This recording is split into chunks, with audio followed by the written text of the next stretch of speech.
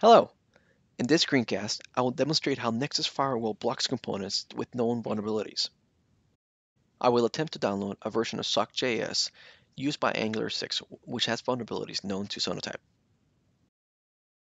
As you can see, I do not currently have this package in my copy of Repository Manager.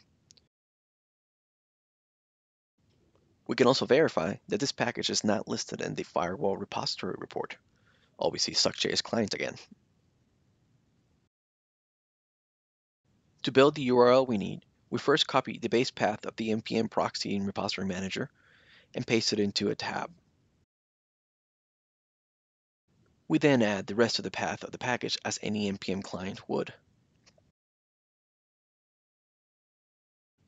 And here we see the expected HTTP 4.3 error, informing the user that the item has been quarantined by security policies.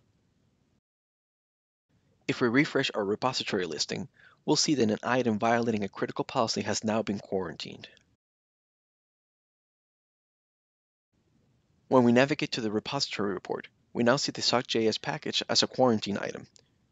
Looking at the policy tab, we see that the proxy action of the security high policy was triggered. I hope this has been helpful. Please visit my.sonatype.com for more information.